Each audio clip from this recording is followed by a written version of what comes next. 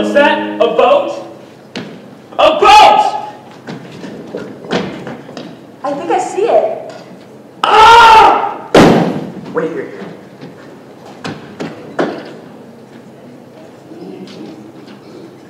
Oh, God. Blore's got his. How? Booby trap. All set. A wire across the door attached to something above. Is he? Yes. Crushed. A head stove in. The great bronze bear holding a clock from the landing. A bear? How ghastly! It's this awful childishness! I know. God, what a fool Blore was! And then there were two. Yes, Vera. And we'll have to be very careful of ourselves.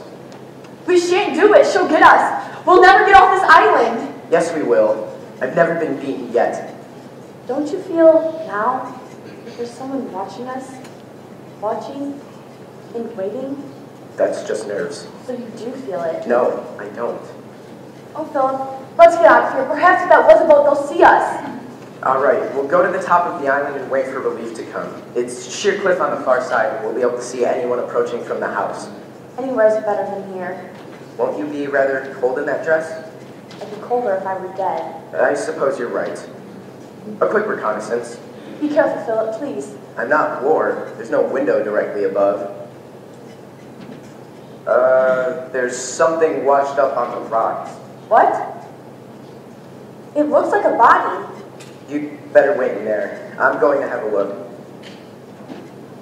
Armstrong's body.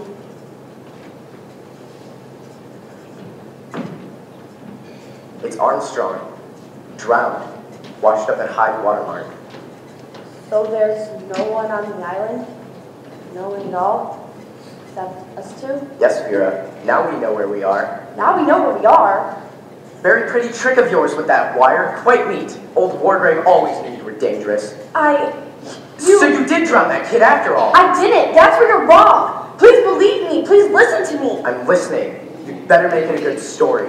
It's not a story. It's the truth. I didn't kill that boy. It was someone else. Who? A man. Peter's uncle. I was in love with him. This is getting quite interesting. Don't sneer. It was hell. Absolute hell. Peter was born after his father's death. If he was a girl, he would have got everything. Well-known tale of the wicked uncle. Yes, he was wicked. I didn't know. He said he loved me, but he was too poor to marry. There was a rock far off that Peter always wanted to swim to. Of course, I wouldn't let him. It was too dangerous. One day, we were on the beach, and I went back to the house with something I'd forgotten. When I came back, I saw Peter swimming off. I knew he had a chance. The current already had got to him. I ran after him, but Hugh stopped me. He said, don't. I told the little brat he could do it. Go on. This is getting interesting. I pushed past him.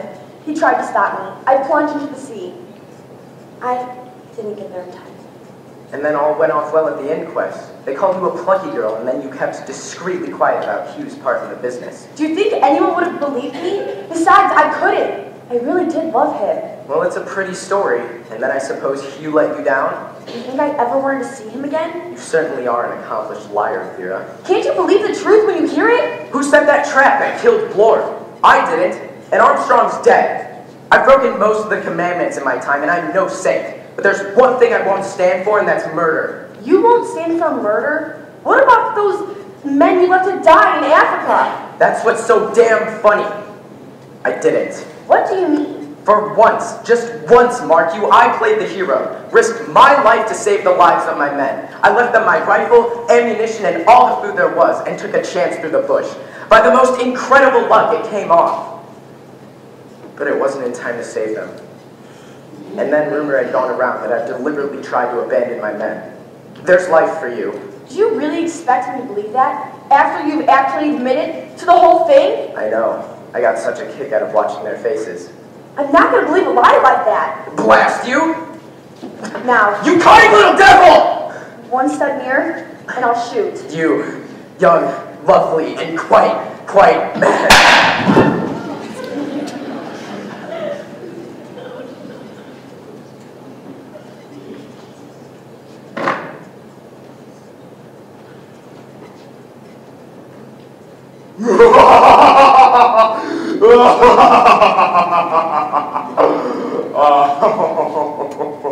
My rhyme, my 10 little soldier plan. It's all coming true. You... Silence in the court! If there's any more noise, we shall have the court cleared. Don't be frightened. Come now. This is a court of justice. You'll get your justice here. Anthony Marston first. Then Miss Rogers. Barbiton in the brandy. General MacArthur stabbed in the back.